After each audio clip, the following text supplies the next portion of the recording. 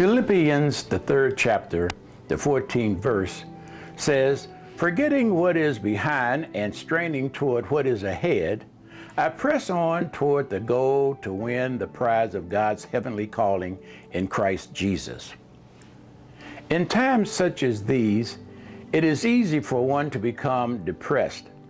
When you think about the condition of the country and all of the news that seems to be bad, it is easy for Satan to lead us into despair, which can knock us down.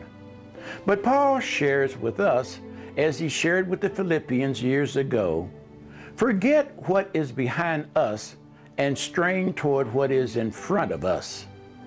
He says, "I press on toward the goal to win the prize of God's heavenly calling in Christ Jesus." There is a story about a man and his young son who went into a toy store. Standing before the little boy was a balloon man.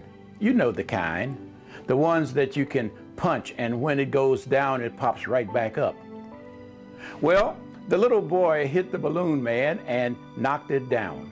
To his amazement, joy, and excitement, the balloon man popped right back up. The young boy turned to his father and asked, "Daddy, what makes the balloon man pop right back up when I knock him down?"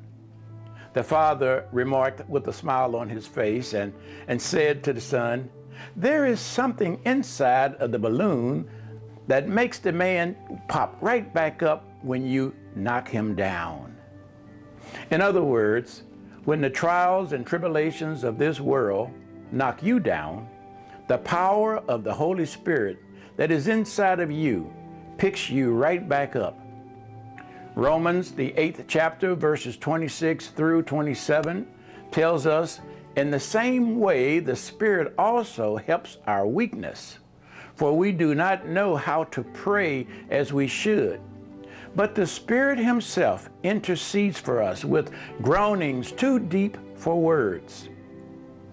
So when life gives you a bad hand and you feel you can't go on, remember how Paul ran the race.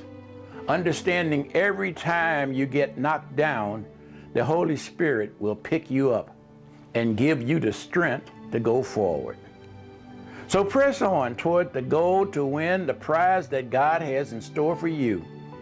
For we can do all things through Jesus Christ, who strengthens us.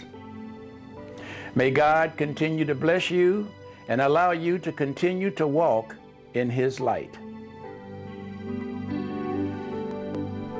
In His Light is an inspirational message from Pastor Tom J. Culley that reassures the grace, love, and compassion of Jesus Christ and the impact it has on your life. It is sponsored by the Mount Pleasant Baptist Church, 1087 Grove Avenue, Edison, New Jersey. You are invited to join us each Sunday at 11 o'clock a.m.